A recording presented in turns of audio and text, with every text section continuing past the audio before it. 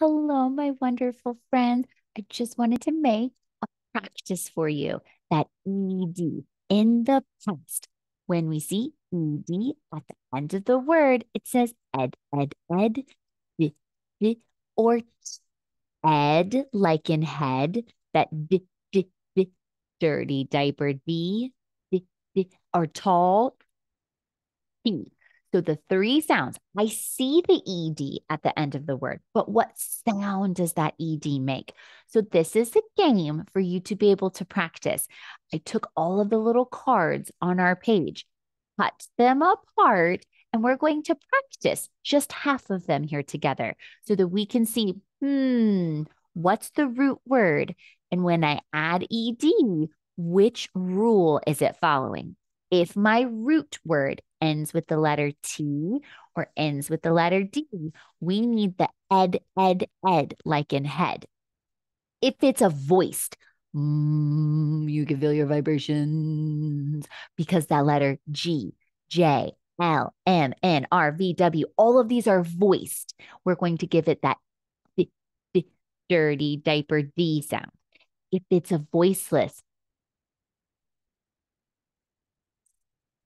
and I don't hear my voice, the voiceless sounds, we're going to give it that at the end of the word. So let's see. When we go sorting and I look at my word, it has the ED. You take your finger and you cover up right here.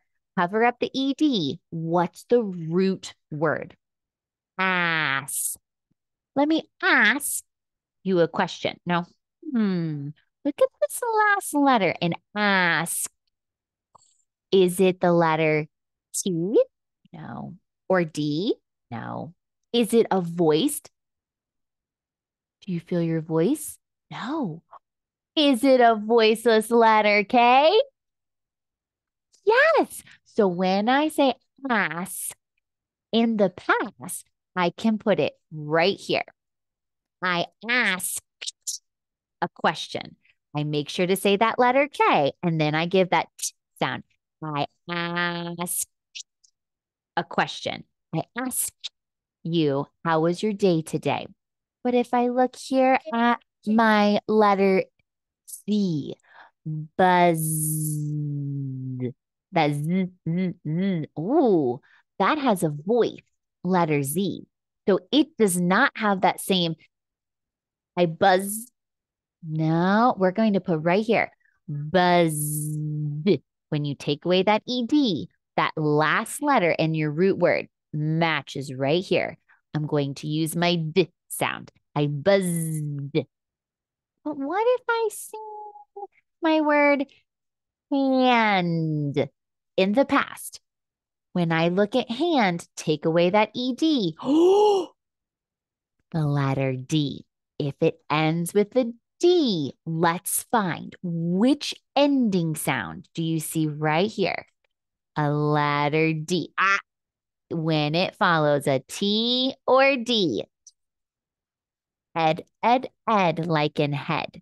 I hand Ed. I handed you a marker. Buzzed.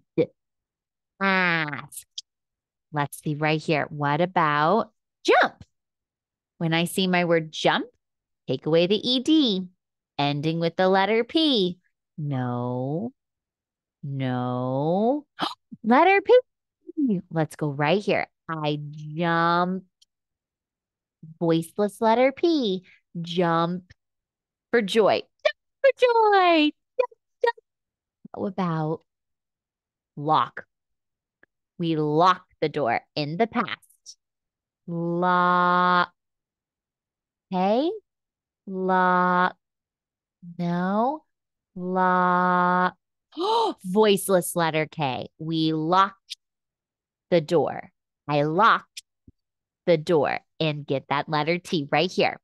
How about and? Take away that ED. Letter D, letter D. Yeah, ed, like in head. We end ed. It ended. Da, da, da. We ended. that is a little taste of that practice. It's here for you. Use your rules, follow across, and find when we see ed at the end of the word, it says ed, d, or t. I always make sure to write that ed at the end of the word. But what sound do you hear that ed making? All right, my fabulous friends. I hope you have a wonderful, wonderful time practicing, and I will see you back in class. Take care. Thank you.